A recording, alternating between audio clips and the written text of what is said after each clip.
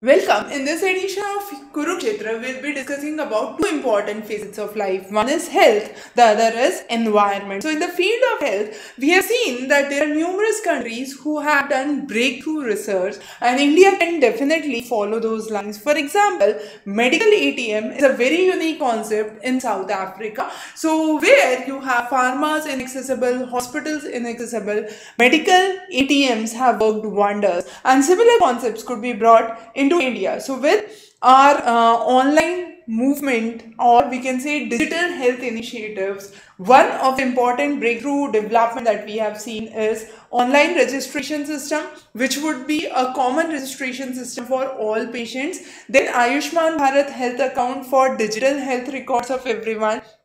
Remote healthcare, as I said, mentioning through the help of remote ATM facilities. Increasing Internet of Medical Things, that is providing healthcare facilities to the remote areas via the super specialized doctors. This could be through telemedicine, through the various AI tools and techniques that could be used, consultation in the pre-operative, post-operative period, and also sometimes it so happens that people have to travel for more than 1 hour to avail just 10 minutes of consultation. Those all hurdles can be significantly reduced, saving the time, reducing the cost, and increasing the penetration of proper healthcare in rural areas in India. Then again, we focus on developing incubation centers under Atal Innovation Mission. Through this innovation centers, we try to bring in better technologies and development for the well-being of the masses. In this section, healthcare has been one of the major aspects. So TRAP is an innovative technique which talks about treatment response assessment and predictions, and mainly during the critical care period. There has been one healthcare which is Zifitech Digital Healthcare, which has introduced a platform Zifi Health. Now this has been released through Maharashtra, where you have a smooth flow of healthcare delivery system. Similarly, there is Volar Alta startup, which is incubated under the AIC Rabindranath Tagore University, Madhya Pradesh, and this is based on drone services. So minimizing the time, bringing in better penetration, better safety measures, and focusing on hard to reach locations. The next is e-Sanjeevani OPD portals. Now this is again a new initiative by the Ministry of Health and Family Welfare to bring in faster OPD registrations, reduce time, avoid waiting lines, and therefore bring in better developments. The next is natural resources, environment section we would focus on. So here, natural resource conservation. When we talk about environment, it includes all entities, natural, man-made, based on their interrelationships and importance to humanity. So there has been a national environment policy in 2006 which talks about intergenerational equity, livelihood security, bringing in environmental resource use and resources for environmental conservation. Panchamitra is where we are talking about moving from fossil to non-fossil sources, including renewable energy by 2030. Bringing in various legislations for environment and forest protection.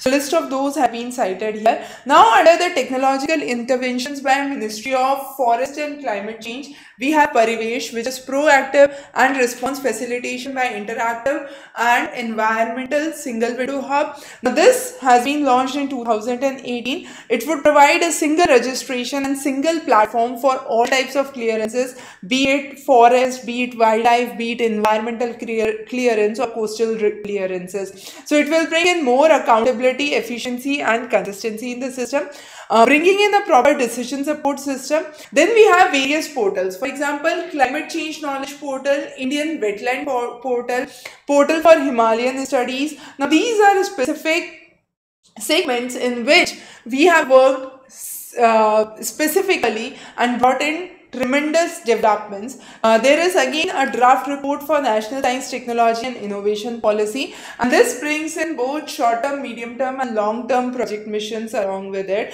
Also focusing on the various scholarship programs, for example, Science Olympiads, KVPY, which is Kishore Vigyanik Protsahan Yojana. Again, we have few schemes, for example, PM Kisan Digital Payment, Egg Market Net. So PM Kisan Digital is where you have money going into 3 installments of 6,000. The total amount of 6,000 in 3 installments going directly to the farmers, to the eligible farmers.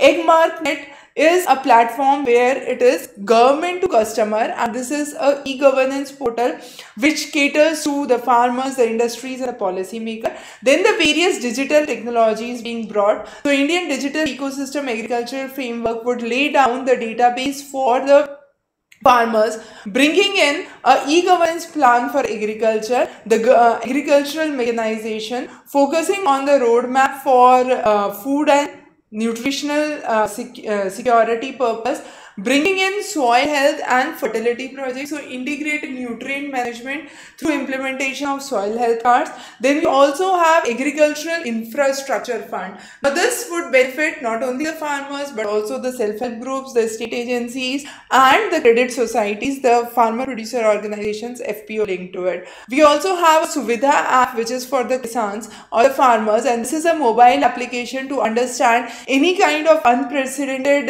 weather changes, climatic phenomena, the market price of the commodity and all related aspects which are required for agriculture, the soil testing.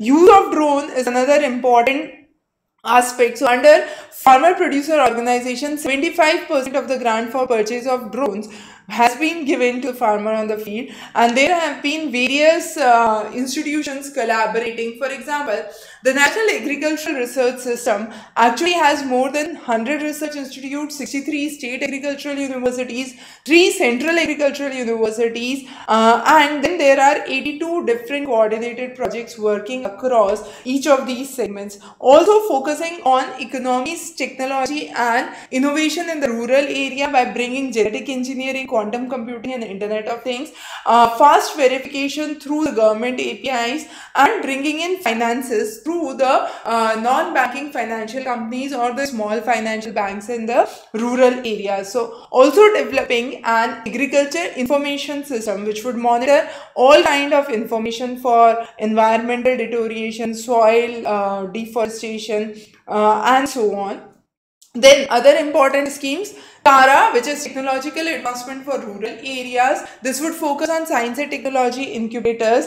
eShram by the Ministry of Labour for creating the eShram cards for providing benefits. Buy now, pay later scheme. That means you can buy or take the credit right now, use the fertilizers and then fund it later. So Honda has partnered with Canara Bank. Similarly, Cholamandalam Investment and Finance Company has financed for two-wheeler financing. So there are various different ways through which these developments in the field of agriculture have been taking place. Coming on to non-conventional energy sources, fossil fuel accounts for 75% of the greenhouse gas emissions and 90% of the carbon dioxide emissions, and therefore measures have been taken under various conventions. For example, under Kyoto Protocol, we have made it mandatory for the industrialized countries to commit on to reducing the greenhouse gas emissions. Under the Paris Agreement, we are limiting the amount of temperature rise to pre-industrial level or below 2 degrees Celsius.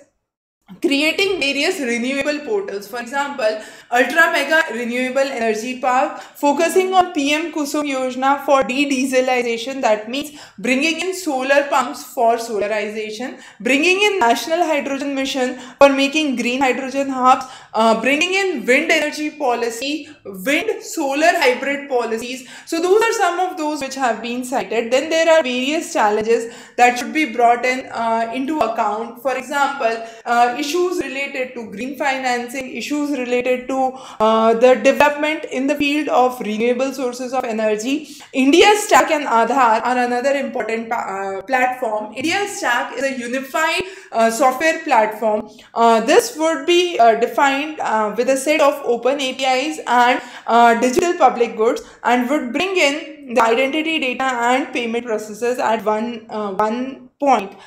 UPI, as we are much aware with, in our common usage, we have been using out UPI on a huge scale. It was not rolled out long back, it was just in 2017, but the percentage of people working with UPI have significantly increased, and the valuation in terms of transaction through UPI have significantly increased. The next is ICCC, which is the Integrated Command and Control Center. Now this monitors the central technology for the smart city mission across India, and these have been converted into the major centers during the time of COVID as well. It measures various platforms, for example, transport, traffic management, adaptive control systems, parking systems, and so on. Similarly, we do have smart water future technology to reduce the non-revenue water, also to encourage the wastewater recycling. So those are two of the important areas.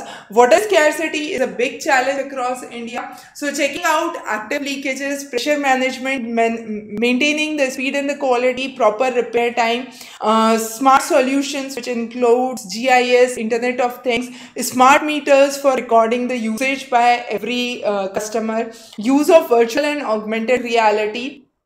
Also, there have been some examples. Now, these are interesting case studies. I won't discuss it here, but these can be cited in your answer writing for smart water management. So, for example, Andhra Pradesh smart water solution platform is one of the amazing platforms using piezometer. Similarly, we have science and development, science and technology programs for women. Now, women in science and technology during the last 50 years or 5 decades have been important. Shanti Swarup Bhatnagar was given to only 8 women when it was initially started, but now we have seen numerous women being part of it. Dr. Manju Sharma was the first women president of Indian Academy of Sciences in India and later secretary to Department of Biotechnology. There are various task forces, for example, National Task Force for Women in Science, there is Women Scientist Scheme.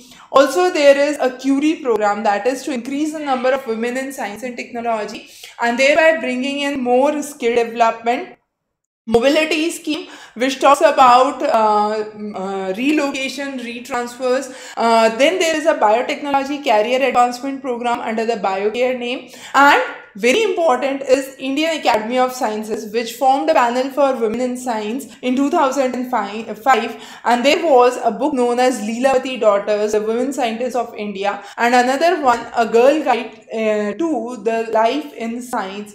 Both of them have been exceptional works in promoting science in women. Then the application of science and technology for the welfare. There have been various technological advancements which have brought or made the life simple for the women, not only in the rural areas but in the urban areas as well. There are more than 2000 projects which have been sponsored and 500 technologies which have been percolated. For example, simple ones to cite would be shelling of the maize, shelling of the coconuts, training women for such innovative methods to increase the speed and efficiency. The next is Gati scheme by DST, which is gender advancement for transforming institutions, bringing in diversity, equity and inclusion, participation of pilot institutions, creating more practices, providing training and support for the same. So those are some of the important topics that we have discussed in this Kurukshetra edition. Wish you very good luck. If you have any questions or queries, feel free to connect back to us. You can comment below or email us to admin@examrace.com. We'll be more than happy to resolve your doubts.